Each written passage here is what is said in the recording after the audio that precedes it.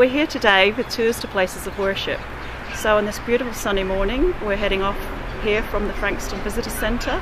We're going in a bus, so that's all catered for, and we spend the day from 9 in the morning through to 3:30 in the afternoon. Well, my name is Irene Lawrence. I'm from the Frankston Interfaith Network.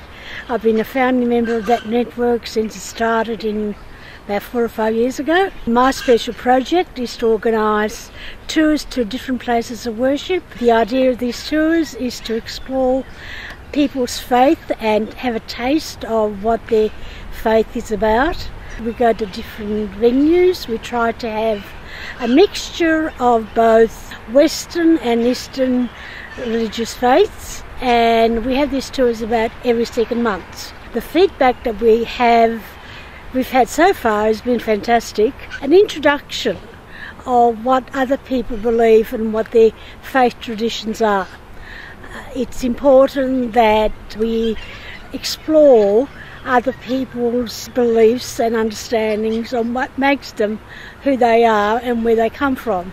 The aim of the tour is to have a greater understanding of the diversity in our community.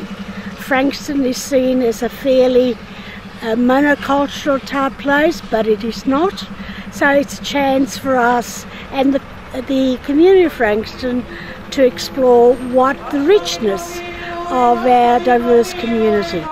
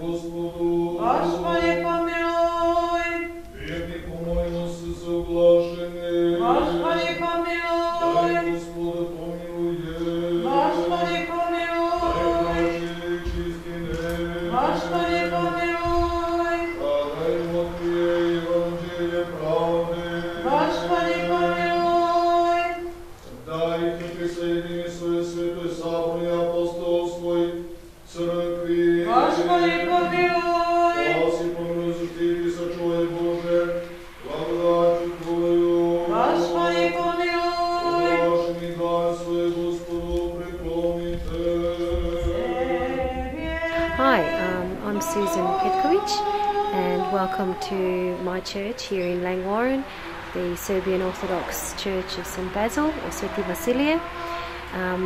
We've just welcomed the Interfaith group for their tour, and we've discussed this week, which is a very special week for us, the Serbian faith, Orthodox faith.